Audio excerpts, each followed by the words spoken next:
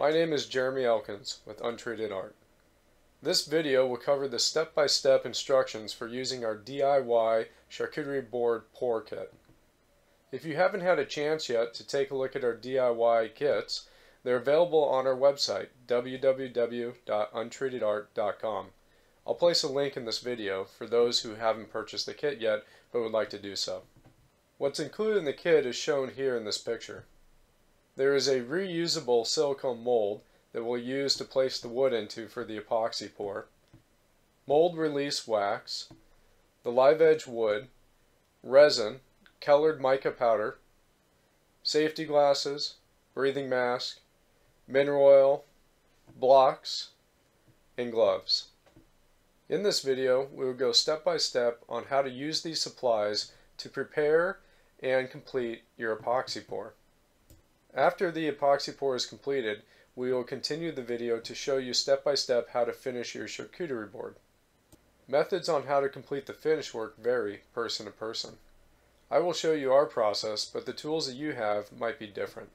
Additional supplies and tools that you will need to complete this project that weren't included in the pour kit are going to be 2 mixing buckets for the epoxy resin, clamps, some sort of beam or support brace that can go across the form on the blocks, circular saw, and random orbit palm sander.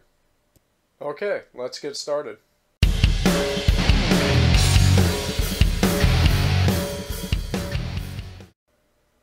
We're going to start with seasoning our mold with mold release wax.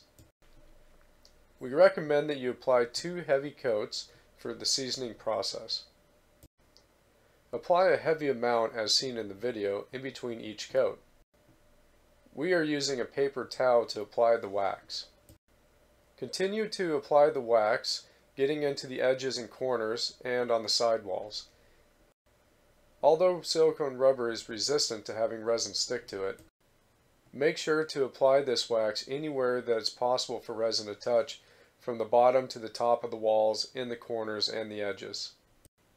This will ensure that when you remove your charcuterie board from the form, that the silicone rubber will not tear, as it will not be stuck to the resin. After the seasoning process is complete with 2 coats, make sure to apply a 3rd coat before your actual epoxy pour.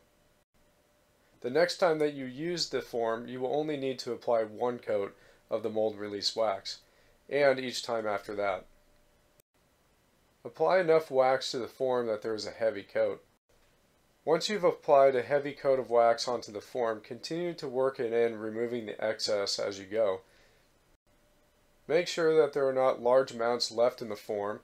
Anything left behind could possibly end up in your epoxy resin. You want a nice flat surface, wall to wall, including the bottom. For reducing air bubbles in your resin and epoxy bleed on the ends of your boards, we recommend sealing all edges and the bottom with resin before the actual epoxy pour. Once the resin has cured, you will want to take 120 sandpaper and sand the live edge only, so that the new epoxy can adhere to the cured epoxy. Now you're ready to place your wood slabs into the epoxy form. In this example, we have a river set, so we're going to place the live edges facing each other and the square cut edges on the outside. Place the 1x2 plastic blocks on the ends of each board, 4 in total. These will hold down the boards from floating once the epoxy resin has been poured into the mold. Using your braces, place them across the blocks in a straight line. Fasten the braces down to your work table using a wood clamp. In your kit, you will find that the provided resin has a part and a B part. The A is the resin. It's also a 2-to-1 mix ratio. We're going to use 2 parts A and 1 part B for our mixture. You can calculate how much resin you're going to need for the project based on the width, length, and height of the area that you're going to pour your resin into. By converting your cubic inch amount into a liquid, in this case ounce form, it will determine on how much you will need. For this project, we calculated 48 ounces total in resin.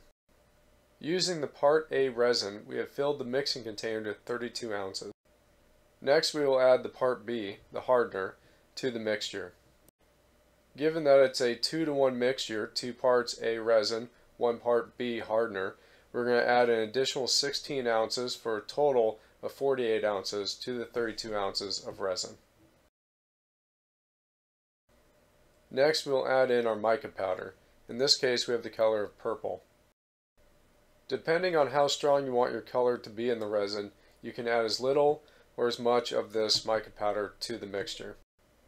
Using the provided paint stick, go ahead and start mixing together your Part A and Part B resin along with the mica powder. It is very important that you read and follow the instructions provided on the epoxy resin containers. Be sure to be wearing the proper safety gear while mixing your epoxy. While mixing the epoxy, it is important to scrape the bottom of your container continuously along with the outside edge of the container. This will ensure that the Part A and Part B are completely mixed. Once thoroughly mixed, then pour the resin into a new container. This will reduce the chance that there are unmixed portions of the A or B that are clung to the side of your container. Continue to mix your resin once again. You may notice that air bubbles are forming in the mixture. There is no real need to be concerned about these bubbles, but if you'd like to, you can use a propane blowtorch to knock them down on the top, otherwise they will come out on their own after the pour. Now we're ready for the main epoxy pour. Go ahead and slowly pour the epoxy into the form. Try not to spill the epoxy on top of the wood. This will reduce epoxy bleed down the road during the finish. You can see that the air bubbles are popping on their own, and after about 12 hours you won't even see any at all. Make sure to follow the guidelines on the instructions of the epoxy resin for cure times before you pop the mold out for work. Here you can see that the air bubbles are all gone. Once the cure process is complete, you can remove the board securing the form down to your work table. If you do this too early, the wood can float in the epoxy and you may end up with an uneven board. To remove the board after the cure process, slightly pull back on the silicone mold, separating the resin from the silicone. Silicone rubber is a tougher product than silicone alone, but still can be ripped if enough pressure is applied. You will find that it does take slight force to separate the mold from the resin, but the mold release wax will do its job, and you can slowly start to peel back the form. Once all the edges have been slightly separated, you can grab hold of the board and peel back the form completely from top to bottom. So long as you use the mold release wax in between each pour, this process can be repeated many times. As stated earlier, you only need to apply one coat from here on out after the original 2 coats of seasoning.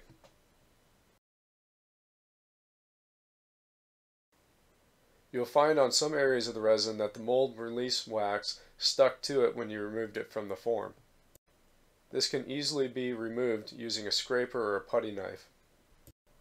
This board wasn't pre-sealed on the bottom or on the edges so that we can show you what epoxy bleed looks like. Here on the ends you'll notice that the resin has penetrated into the wood grain. This is what we call epoxy bleed, but really it's just a stain. Epoxy bleed can be trimmed off during the finish process, but it may shorten the length of your overall project. For maximizing the length, you'll want to pre-seal those ends, which will seal it off from the main epoxy pour, reducing the amount of bleed. The same goes for the sides of your boards. Notice that the resin has worked its way around into the crack between the wood and the form on the sides. During the cure process, some resin ends up on the bottom of your boards, on the sides, and on the ends. This lowers the level of resin in your main river. After curing, you can sand the river and reapply resin to fill it back up to the level of the wood. For this project, we're going to use a drum sander to remove the excess material on top down to the level of the resin. If you did fill the resin river back up to the height of the wood, you can use a palm sander to remove the excess, which will create a flatter surface across more even. After we surface and flatten the board on both sides using the drum sander, we cut the ends off using a miter saw. You could also use a track saw or circular saw to perform the same task. We are removing about 1/8 inch of wood off the end. This will leave you with a nice square edge and remove most of the epoxy bleed. Once both ends have been trimmed, we're using a track saw to cut the sides. You could also use a regular circular saw with a level as a guide using clamps down to your board. These cuts do need to be precise if you're looking to square up the charcuterie board. Now we are ready to start the finish process using a random orbit palm sander. Using 80 grit sandpaper will remove the surfacing lines off the top and bottom of your board. Once you are completed with 80 grit, then you can move on to 120 grit. 120 grit is where we start to sand the sides and the ends of the board, which we didn't do with 80 grit. We repeat this process using 220 grit, 320 grit, and 400 grit. Once you're satisfied with the sanding process, then you can raise the grain on the wood.